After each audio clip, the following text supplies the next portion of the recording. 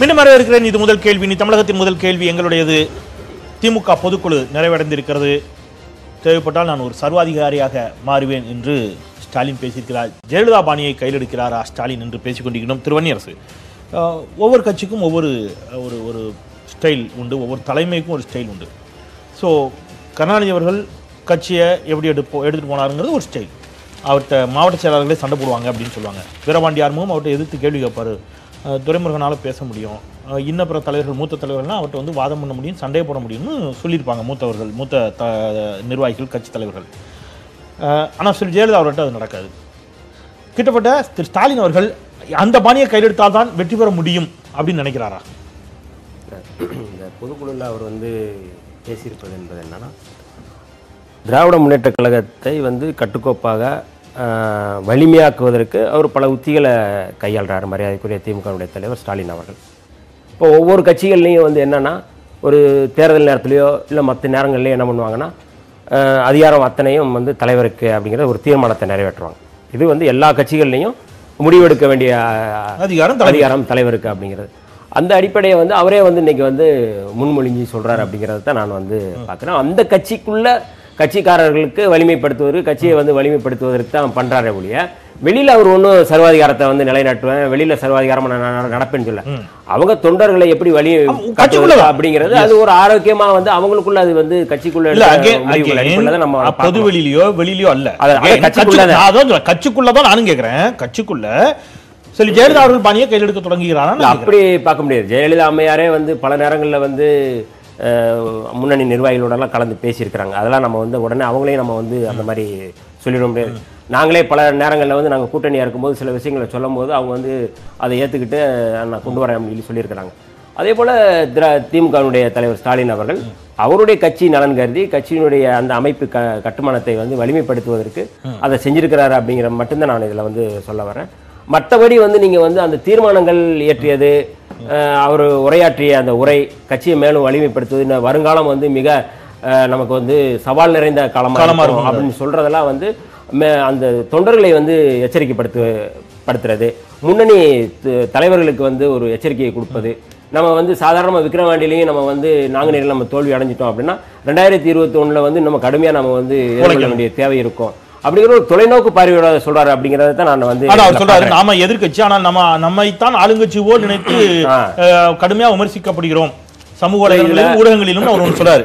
அதுல ரெண்டு விஷயத்த சொல்றாரு. அவருடைய மிசா விஷயம் ஒண்ணு, முரசொலி பஞ்சமி நிலம். முரசொலி அலுவலகம் பஞ்சமி நிலத்தில் அமைந்திருப்பதாக தாழ்த்தப்பட்டோர் ஆணையத்திடம் பாஜகவை சேர்ந்த ஒருவர் புகார் அளித்திருக்கிறார். எடப்பாடி பழனிசாமி புகாரில் உண்மை இருந்தால் விசாரிக்கப்படும் என்கிறார். பஞ்சமி நிலம் என்று அவர்கள் கண்டுபிடித்தால் அவர்கள் வெளியிட மாட்டார்களா? தெரிந்து கொண்டே வேண்டும் என்றே நாடகம் நடத்துகிறார்கள் சொல்றாரு. இப்போ இந்த பஞ்சமி நில விவகாரத்தை பாஜக கையில் எடுக்குது. அஇஅதிமுகவும் அதை வந்து அடுத்த கட்டத்துக்கு எடுத்துட்டு போறதுக்கு வந்து புகாரில் உண்மை இருந்தால் நடவடிக்கை எடுக்கப்படுங்கிறாங்க. விடுதலை சிறுத்தைகள் இது போன்ற விவகாரத்தில் திமுகவுக்கு இன்னும் கூட கூடுதலாக உங்களுடைய ஆதரவை ஆதாரப்பூர்வமாக அந்த குற்றச்சாட்டு பொய்யா இருந்திருந்தா பொய்யின் நிரூபிக்க வேண்டிய இடத்துல விடுதலை சிறுத்தைகளுக்கும் பங்கு இருக்குது, அதை நீங்கள் செய்ய தவறிட்டீங்களா? இல்லை, இது நாங்கள் தொடர்ச்சியாக பஞ்சமி நிலம் தொடர்பாக தொடர்ச்சியாக வந்து நாங்கள் பேசிகிட்டு இருக்கோம், போராட்டம் நடத்திக்கிட்டு இருக்கோம். இது தொடர்பாக 2010 வந்து மன்னிக்கணும், அதுக்கு முன்னாடி வந்து மருதமுத்து கமிஷன் வந்து போடப்பட்டது. அந்த மருதமுத்து கமிஷன் வந்து பஞ்சமி நிலம் வந்து எங்கெங்கே வந்து இருக்குது அப்படிங்கிறத ஆய்வு செய்யணும் அப்படிங்கிறத வந்து அதை வந்து கலைஞர் அவர்கள் அதை வந்து போட்டாங்க. அதுக்கடுத்து வந்த அதிமுக அரசு அந்த மருதமுத்து கமிஷனை வந்து செயல்படாமல் அதை அப்படியே நிறுத்தி போயிட்டு இருக்கு. இன்னமும் வந்து அது அப்படியே கிடக்குது. இன்னமும் வந்து எந்த விசாரணையும் இல்லாமல் மருதமுத்து கமிஷன் அப்படியே கிடக்குது. அதற்கு பிறகு 2011 வந்து சிவசுப்பிரமணியன் கமிஷன் வந்து போடப்பட்டது. அந்த சிவசுப்பிரமணியன் கமிஷன் ரொம்ப முக்கியமானது என்ன சொல்கிறாங்க அப்படின்னா, சிறுதாவூர் பங்களாவில் வந்து 2.5 ஏக்கர் நிலம் வந்து பஞ்சமி நிலம் இருக்குது, தலித்துகளுடைய நிலம் இருக்குது, அது குறித்து விசாரணை நடத்தணும் அப்படின்னு சொல்லி போட்டாங்க. அவங்களும் வந்து மரியாதைக்குரிய சிவசுப்பிரமணியன் வந்து சட்டசபையிலே வந்து தாக்கல் பண்ணார். அது தாக்கல் பண்ணதில் வந்து சசிகலாவுடைய நிறுவனமான பரணி ரிசார்ட்ஸ் தான் இதுக்கு முன்னாடி வாங்கிருச்சு, அந்த இடத்த வாங்கியிருக்கிறாங்க. அதில் 2.5 ஏக்கர் நிலம் வந்து அதில் இருக்குது, அது வந்து பஞ்சமி நிலம் தான் அப்படிங்கிறத வந்து சிறுதாவூர் தொடர்பாக வந்து சிவசுப்பிரமணியன் கமிஷன் கொடுத்துருக்கு. என்னுடைய கேள்வி என்னன்னா, உண்மையாகவே வந்து மருத்துவர் ராமதாஸ் அவர்களுக்கு இதில் அக்கறை இருக்குது, பஞ்சமி நிலம் வந்து தலித்துகளுடைய நிலம் தான் அப்படிங்கிறது அவருக்கு அக்கறை இருக்குது, இல்ல அதிமுகவுக்கு அது குறித்து அக்கறை இருக்கு அப்படின்னா என்னுடைய கேள்வி என்னன்னா நீங்க மருதமுத்து கமிஷன் வந்து திருப்பி நீங்க வந்து செயல்படுத்துங்க. மருதமுத்து கமிஷன்ல வந்து ஏற்கனவே எங்களுக்கு கொடுக்கப்பட்ட 12 லட்சம் ஏக்கர் நிலம் தமிழ்நாடு முழுக்க இருக்கு. அந்த 12 லட்சம் ஏக்கர் நிலம் வந்து எந்தெந்த இருக்கு அப்படின்னு கண்டறிஞ்சு எல்லாத்தையும் நீங்க கொண்டு வாங்க. அதுல சிறுதாவூர் நிலம் இருக்கு அப்படின்னா அதையும் கைப்பற்றுங்க. அதே போல 2007 வந்து மரியாதைக்குரிய ஆற்காடு வீராசாமி அவர்கள் சொல்லும் பொழுது மருத்துவர் ராமதாசுடைய தயாபுரம் தோட்டமா இருக்கட்டும் அல்லது அவர் கட்டியிருக்கிற கல்லூரி நிர்வாகமா இருக்கட்டும் அதுல பல ஏக்கர் நிலம் வந்து பஞ்சமி நிலம் இருக்கு அப்படிங்கறத வந்து ஆற்காடு வீராசாமி அவர்கள் நீண்ட அறிக்கையில கொடுக்கிறாரு. அதுல புறம்போக்கு நிலங்கள் எவ்வளவு இருக்கு, எவ்வளவு தலித்துகளுடைய நிலம் எவ்வளவு இருக்கு அப்படிங்கறத வந்து அவர் அறிக்கையை கொடுத்தாரு. அது இல்லாதது எதுன்னு வேணா கண்டுபிடிக்கலாம் போல இருக்கு. நீங்க இல்ல ஏன்னா மருத்துவர் ராமதாஸ் ஏதோ வந்து ரொம்ப தலித்துகள் மீது ஒரு அக்கறையில இருக்கிறது போல பஞ்சம் நிலம் எங்க பஞ்சம் நிலம் எங்க அப்படிங்கிற கேள்வி நான் என்ன கேட்கறேன்னா நீங்க சிறுதாவூர் செல்வி ஜெயலலிதா அவருடைய பங்களா அல்லது இங்க நீங்க ராமதாஸ் அவர்களை சுட்டி காட்டீங்க. முரசொலி அலுவலகம் அதைத்தான் நான் சொல்றேன். அது இருக்குதா இல்ல அதைத்தான் நான் கேட்கிறேன். நீங்க அதைத்தான் அரசு அதிகாரம் உங்க கையில இருக்குது, அதிமுக கையில இருக்குது.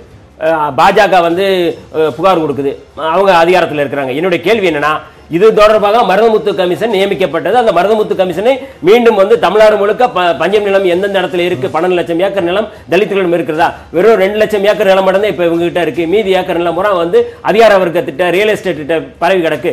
நீங்க உண்மையிலே அக்கறை இருக்கு அப்படின்னா அது நீங்க கண்டிப்பா விடுதலை சிறுத்தை இதை பத்திய ஆவணங்கள் கண்டிப்பா இருக்கும் நான் நம்புறேன். இதை பத்தின டாக்குமெண்ட்ஸ் ஏன்னா பஞ்சமி நில மீட்புல உங்களுடைய பங்களிப்பும் இருக்குது.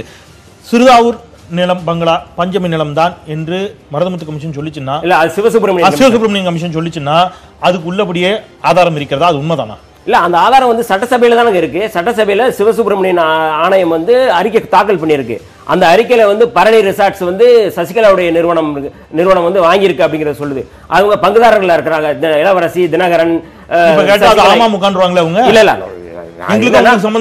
அதுல ஒரு பங்குதாரர் வந்து ஜெயலலிதா அம்மையார். அதான் நான் சொல்றேன். அப்ப அந்த நிலத்தை வந்து நீங்க வந்து யாருக்கு இதை வந்து நான் மட்டும் சொல்லல, வெளிப்படையா வந்து மரியாதைக்குரிய கங்கைமரன் அவர்கள் வெளிப்படையா பேட்டி கொடுத்தாரு. என்னுடைய நிலத்தை வந்து மிரட்டி வாங்கினார்கள் ஜெயலலிதாவும் சசிகலா வாங்கினாங்க முன்னாடி சார். அன்றைக்கே நாங்கள் வந்து இது குறித்து பேசணும். சிவசுப்ரமணியன் கமிஷன் நீங்க வெளியிடுங்க. சிவசுப்ரமணியன் இன்னும் சரியா சொல்லணும்னா அப்ப டிடிவி தினகரனுக்கு ஆதரவாக எடப்பாடி பழனிசாமி போன்றவர்கள் பிரச்சாரம் செய்து கொண்டிருந்த காலத்துல அவர் குற்றச்சாட்டு சொன்னார். அதுக்கப்புறம் அவங்க இந்த பக்கம் வந்துட்டாங்கல்ல. இல்ல நீங்க அரசு நான் மீண்டும் மீண்டும் என்ன சொல்றேன்னா பஞ்சமி நிலம் குறித்து பாமகவுக்கோ பாரதிய ஜனதாவுக்கோ அக்கறை இருந்தால் அவருக்கு கையில அதிகாரம் இருக்கு.